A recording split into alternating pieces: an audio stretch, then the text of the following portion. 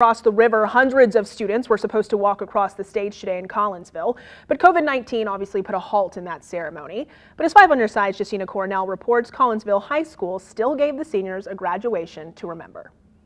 It looks just like a normal graduation for Collinsville High School. We are Kahoks, and we are the class of 2020. God bless you all. But with COVID-19, it's anything but.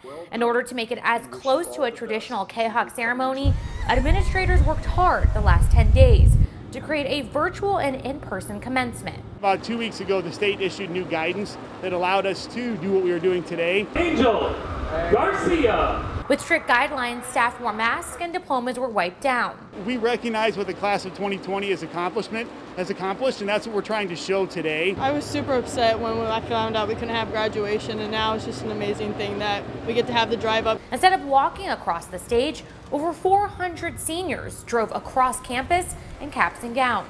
We drove up, the whole school was sitting there cheering us on. Their smiles beamed at the camera.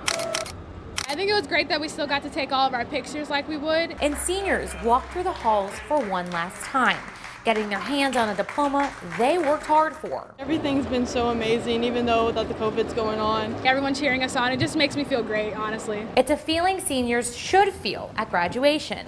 With the flip of a tassel, they've achieved another milestone. Once a Kahok, always a Kahok. And were granted the graduation they deserve. It's just a really, really crazy experience. One that will be hard to forget. Appreciate your hard work, but also recognize that we're in difficult times and do our best we can to meet our students' accomplishments in the best way possible.